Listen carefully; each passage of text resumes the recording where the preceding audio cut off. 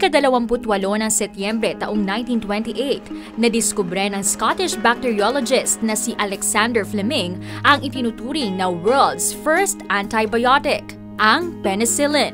Ito ay itinuturing na isa sa mga greatest discoveries sa mundo ng siyensya. Ang penicillin na unang tinawag ni Fleming bilang mold juice ay isang uri ng antibiotic na ginagamit na gamot para sa iba't ibang klase ng bacterial infections.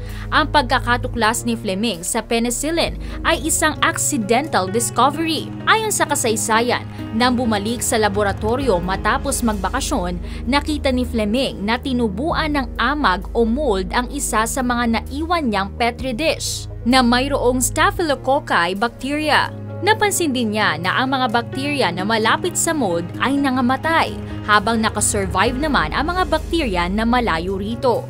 Naisip ni Fleming na mayroon itong substance na pumapatay sa bakterya.